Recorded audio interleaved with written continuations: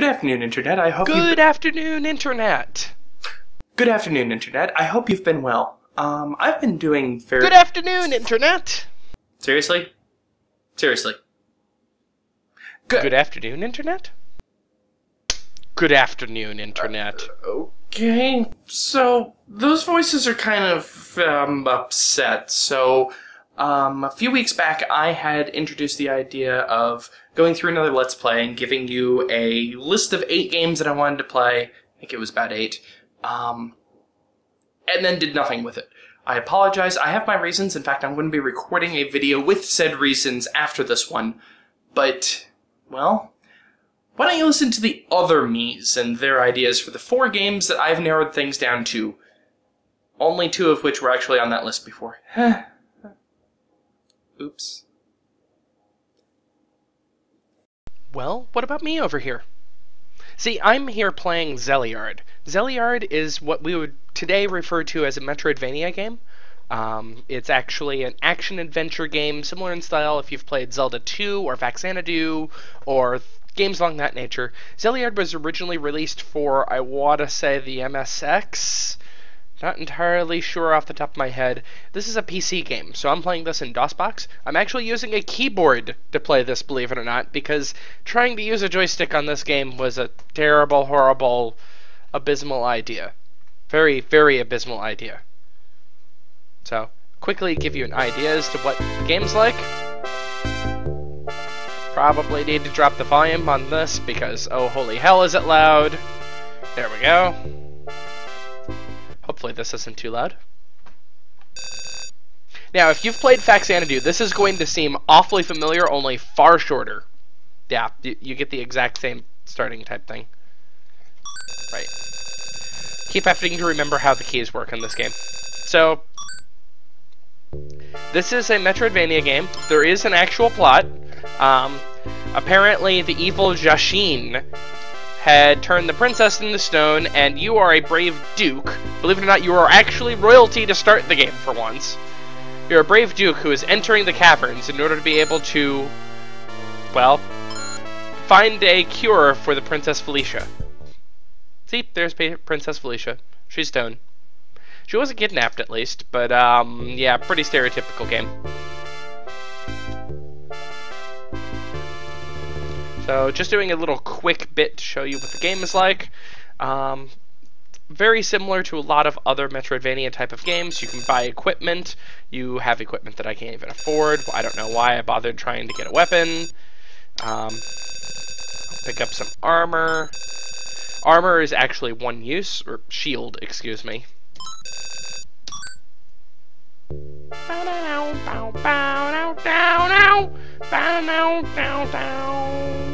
There's a good chance that I may end up playing different music in the background of this game, just because, well, I can deal with the music of this pretty well because I think it has a catchy beat, but I'm pretty sure most people would be incredibly bothered by the music. And believe it or not, this is not the PC speaker version. The PC speaker version is far worse. Way, way worse than you could possibly imagine.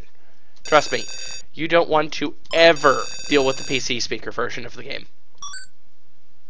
So there are various towns everywhere. This is the town that's on the surface, basically.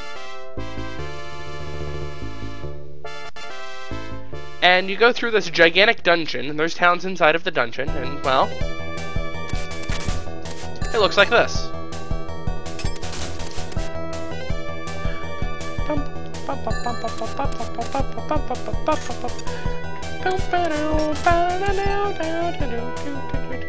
See, that's in fact a town.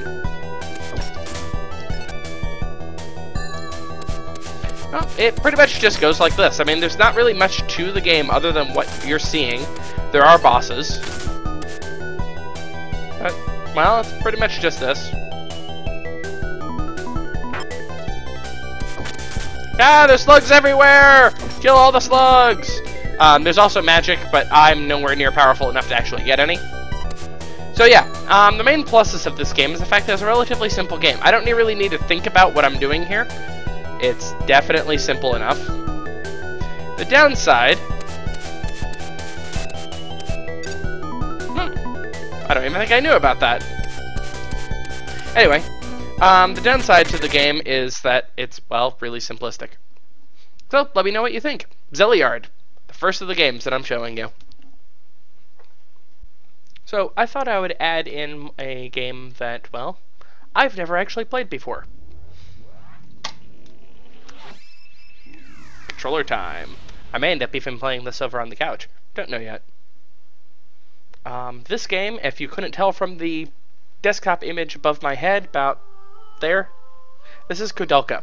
Koudelka is a jRPG that was released in 2000, so the very end of the PS1's lifespan. Not surprised me if it's one of the last jRPGs released in the US.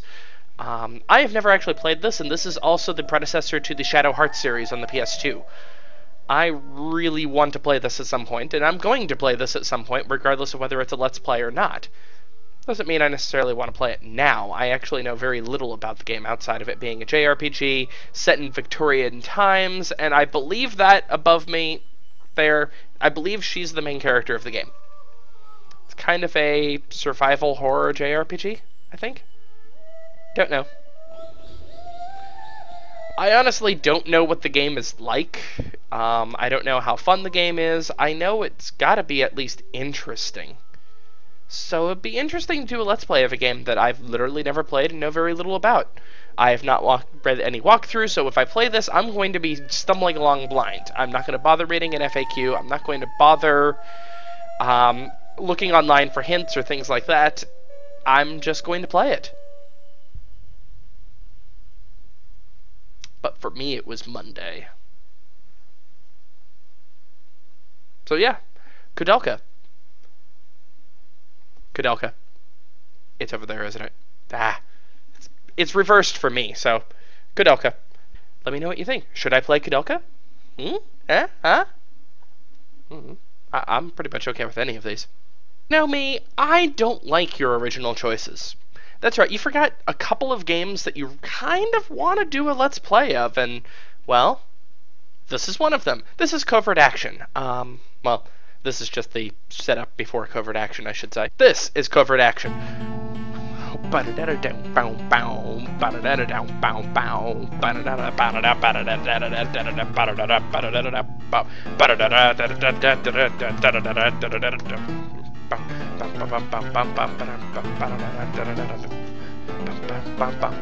So this is Sid Meier's Covert Action.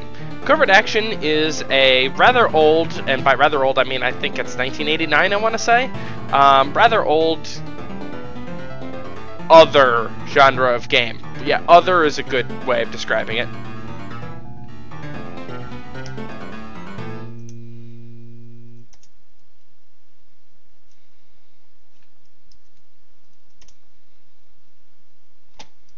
So, the idea behind Covert Action is that you are a spy. I keep trying to use the mouse. I keep forgetting there's no mouse. This predates mice, basically. This predates the Civ series, for that matter. Yeah, this is old.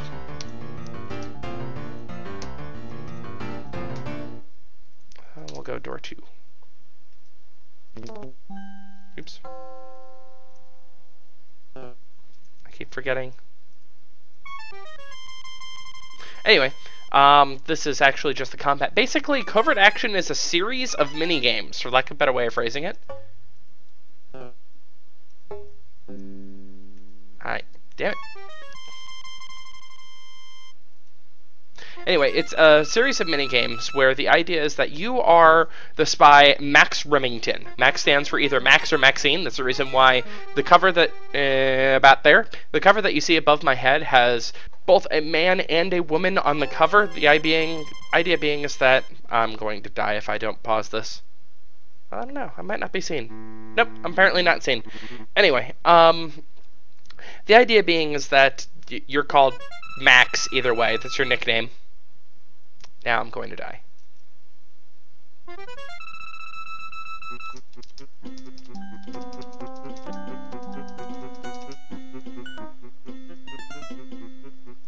I am the suck. I'm not really paying much attention. Anyway, the idea behind Covert Action is that you are Max Remington. You could choose your gender, but, well, it doesn't really change much in the game. And you are a secret agent trying to root out various terrorist threats or spy threats or local crime syndicates or what have you. You work for the CIA. Sometimes you're against the CIA, for that matter. It's meant to be kind of like a noir thriller, techno thriller type thing, except that, well, there's a reason why Sid Meier really doesn't like this game. I think it's a fun game. I'm not necessarily the greatest in the world at it. This is a game that I have played a decent amount through about 5 years ago or so. Was the last time I played it. And, well, it's still kind of fun. Let's go ahead and exit out of here. I keep forgetting. This is from back when there used to not be these arrow keys here, so using these arrow keys means it thinks I'm holding down shift and using the keypad, so that works very well. Obviously, I've not actually beaten the game yet, so this is a game that I'd be playing through. It's a game that I am not the most knowledgeable about in the world. At the same time, though, I know at least something, so it'd be decently entertaining. What do you think? Should I play Covert Action? Hey, what about me? Yeah, you heard me. What about me? Remember that game that you started with your Let's Play way back when? What about that one? Yeah, you see what I'm talking about now. You have a long-suffering game where you only did 6 episodes of it, me. Come on, you could do better than that. Give them what they really want. Give them some smack. Yeah, that's right. Now, the last time I did this, I had a save that I was going with, and I was instructing how to play Smack more like the way I play, and I was using Yang, which, to be quite honest, I'm terrible with. There is some problems with that. One, I lost the save. The VM that was on it, I ended up corrupting the VM, nuking it. I was using it for recovery for other purposes. That didn't work out very well. But two, I didn't have a really good way of recording it. So the way I was recording it before, there were a bunch of problems. Let me just open this up really fast. See this area here that's kind of transparently grayed out, so to speak? That didn't work before. So what actually ended up happening was that when I was playing Smack, I actually had to disable Fog of War in order to make it show up. And that also caused me to start having major problems. I've since fixed that. I've fixed a lot of things on this. Unfortunately, as a result, I actually can't stream this game. The other 3 games that I have shown you, I can actually live stream. I have enough bandwidth to be able to do it. I was recording all 3 at 3 megabits per second, which is enough where I can handle a little bit of turbulence on the internet, so to speak, and still be able to live stream it without too many issues. This, I actually have to record at 4 megabit. If I record it at 3 megabit, this text down here is completely unreadable. Also, this is the only game I have to record at 1080p. The reason why I have to record this at 1080p is because otherwise the text is, well, unreadable. It's really blurry because it's being shrank or stretched or things like that, and compression algorithms for compressed video aren't the greatest actually compressing text that tiny. So, and I can't shrink the resolution of this. I can shrink it vertically. I mean, Smack does not natively run at, I believe that's 1400, let's see, what resolution am I running at? 1400 by 1080. That is not, in fact, Smack's default resolution, and the default resolution is 1024 by 768. As a result, that's the reason why you see the interface kind of cutting off right about here. I do have the cursor on, just had to double check. Unfortunately, width isn't the problem in this case. Even if I recorded it at 1024 by 768, YouTube would either chop off the top part in order to get it down to 720 pixels high, or give me a 1080p video either way. So I'm going to have to record this at 1080p. This resolution seems to be relatively stable. I don't have too many crashes on it, which is good, because there are a lot of crashes for Smack. And, well, yeah. So, let me know what you think. Should I continue my Smack game? And by continue, I mean start over from scratch and do this one instead? The pluses are that this is, even though this is actually not the newest game, this is the only game I'd be running at a native-ish resolution. So we're talking very similar to what you would actually experience if you played the game. We're also talking about a game that I have completely and utterly mastered. Admittedly, it has been a few years since I've played outside of the little tutorial that I did before that ended up abruptly shut, but I am extremely good at this game. Now, if I'm distracted by, talking with you or things like that, I'm not as good at the game. I will be the first to admit I am not perfect at Smack if I'm distracted by doing something else. If you want to see how fast I actually play, I've linked some of my test videos down below. You'll see it's only slightly slower than I normally play Smack, and you'll see how fast it is and understand that I can't really do that and actually talk at the same time. So, what do you think? Smack? Whatever floats your boat.